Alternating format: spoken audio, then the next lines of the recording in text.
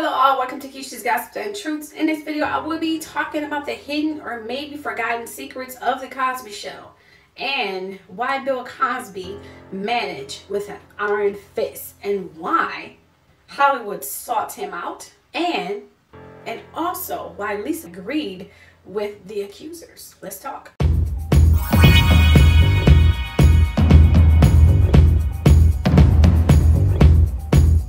Bill Cosby was accused of some pretty nasty things, but what most people don't know is that most of it cannot be validated. But before I dive deep into that, I think most of you should know the character of Mr. Cosby. For example, Hollywood wanted him to move his show to Hollywood. Cosby refused. He didn't want to be involved with the Hollywood life and competition. He said the show was based in New York and it shall remain in New York, especially after they killed his son and the many threats he had received.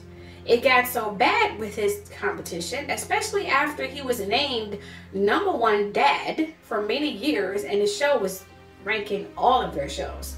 Whereas he told the Emmy and the rest of the award committees to remove him from the list after he had won an Emmy for ISPY in 1966. He didn't want to deal with the animosity and jealousy that came along with being the #1 show and dad. Oh yes. Oh, and there's more. Cosby took his character and the cast very seriously. Their image outside their characters on TV he took seriously as well. As we all know, it does affect everyone. Although they were just acting as his kids, he thought of them as his real kids, which brings us to the beef he had with rebellious Lisa. Okay, and please listen. Lisa and Cosby have always had a rocky relationship, but to understand Cosby's actions, you must understand Lisa. You see, Lisa Michelle was born on November 16, 1967 in San Francisco, California. She is the daughter of an opera singer and Jewish music teacher and is one of many half siblings. She attended acting school in Hollywood. Now moving along here.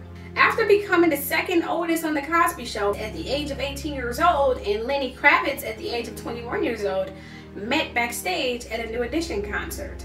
They were friends immediately, allegedly.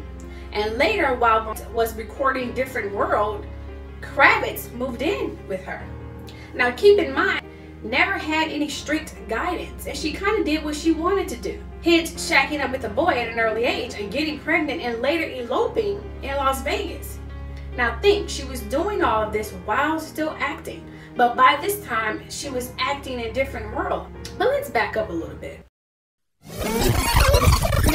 Now think, Cosby orchestrated a spinoff with one of the leading stars being the start of high stardom for her.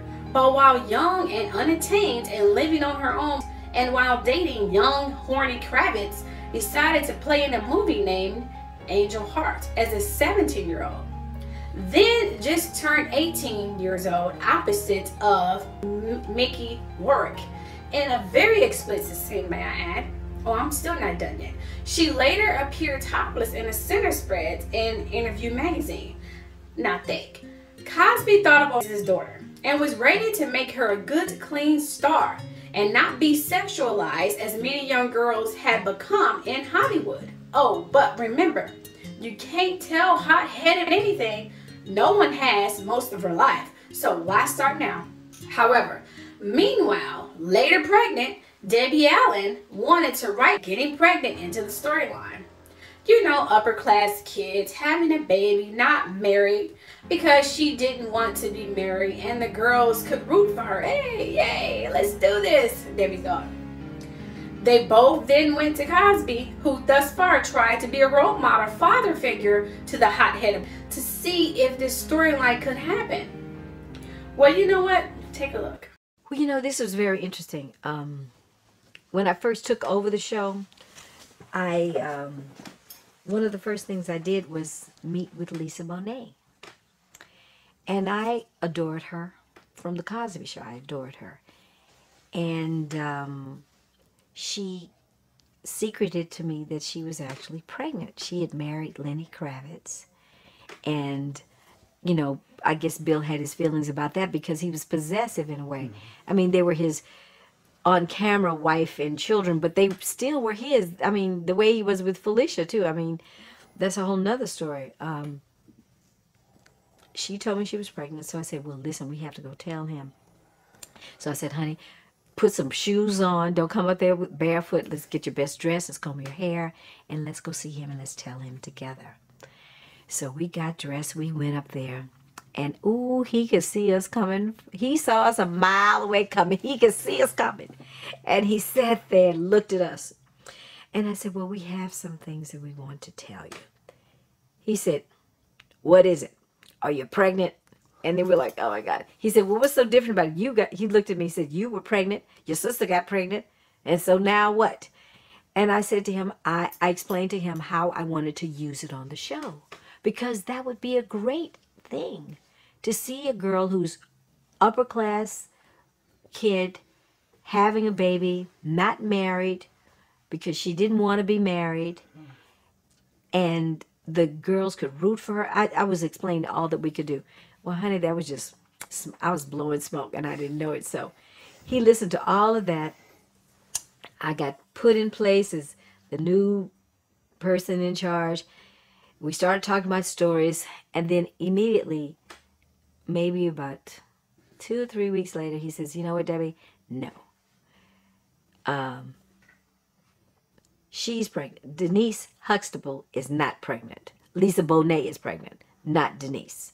So no, you can't have it. No, we're not going to do it. No. So he took her back. I was so mad at him. I wanted to take her, but I understood. He just wanted her back. I thought it would have been great to see that storyline, but so she left us to go back home.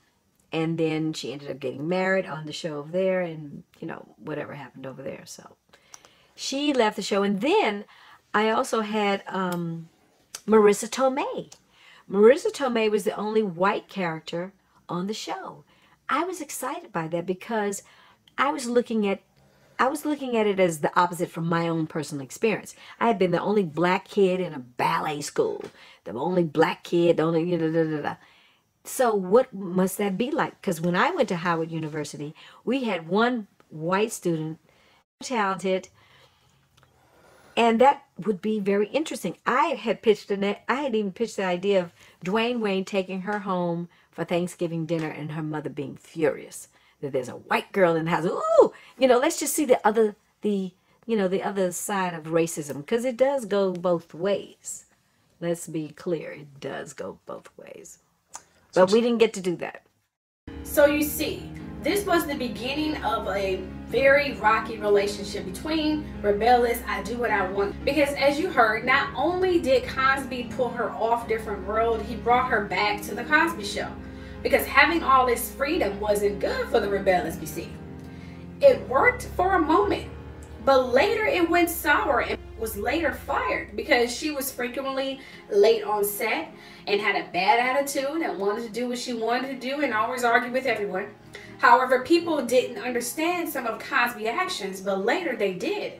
For example, Felicia Rashad became pregnant and there was friction between Cosby and her. He still worked around her pregnancy, as you may have heard, but Rashad being married and now pregnant and later while nursing and so on was affecting her acting. And that's normal, but not tolerated for long. So while on set, Cosby called her out a few times. Rashad took it as constructive criticism, as the rest of the cast had done at some point. And she and they tried to improve and did. That benefited her and them financially for a long time. Well, until these sexual allegations started going viral and forced all of them to go back to work. You see, she had 2 shows. Heck, she was being treated and used better and more than all of them. But she was being hot-headed and later spoken ill about Cosby to anyone who asked without telling the entire story, by ways of making herself the victim despite her having 2 roles, one in different road and another on the Cosby Show. She was set. It was reported that Cosby tried to reason, even worked in her husband for her on the show, so that the storyline of her TV husband getting pregnant, running off, and getting married without anyone being the wiser, not even her non-existent parents, it seems.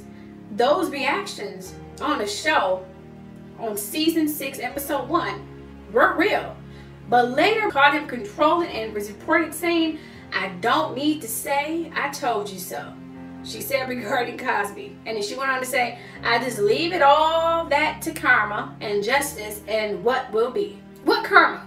More like complying and trying to make you a freaking star and you want to do what you wanted to do than getting fired and now still bitter to the man that gave you a start. Oh, and the beef with ungrateful Adam Sandler and Chris Rock, whom Cosby gave Sandler his first acting appearance, as he blatantly admitted several times, and set him up for life. Great recommendations and all. Meanwhile, Chris Rock got fired for being the replace warm-up guy because he didn't like his routine. It was reported that Rock was very judgmental and cursed and often was making blacks look bad. It didn't go along with the image that Cosby was trying to portray and change of us. Hence why Eddie Murphy and he don't get along. Well, that's it. Tell me your thoughts below. On that note, don't forget to subscribe, like, and share. And also don't forget to hit that notifications button so you can get notifications for when I post more videos. Love you all. See you all later. Bye.